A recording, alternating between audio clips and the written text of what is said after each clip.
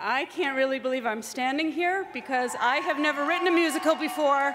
I am here for one reason and one reason only, and I am so proud to be standing here next to the magnificent Jeanine Tesori. Oh, wow.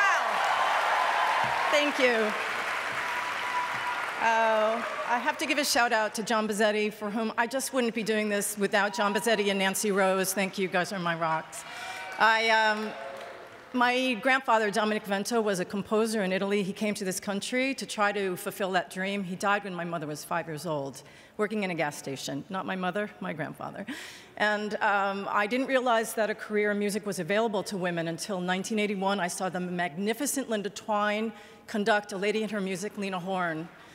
And that was my Ring of Keys moment, which, by the way, is not a song of love. It's a song of identification, because for girls, you have to see it to be it.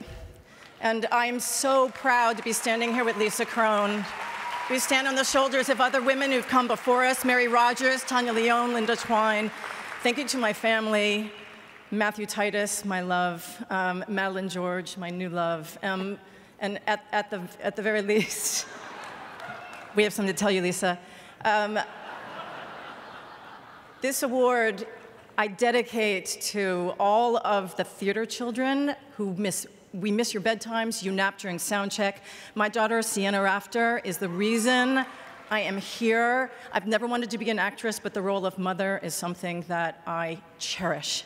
Thank you so much. Thank you, Matthew Titus.